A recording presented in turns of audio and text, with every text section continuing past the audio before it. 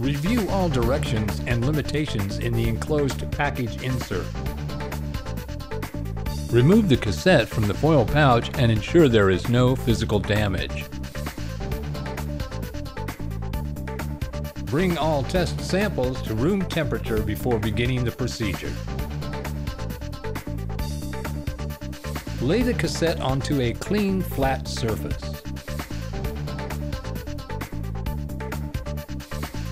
Write the patient name or ID number using an indelible marker at the sample ID line.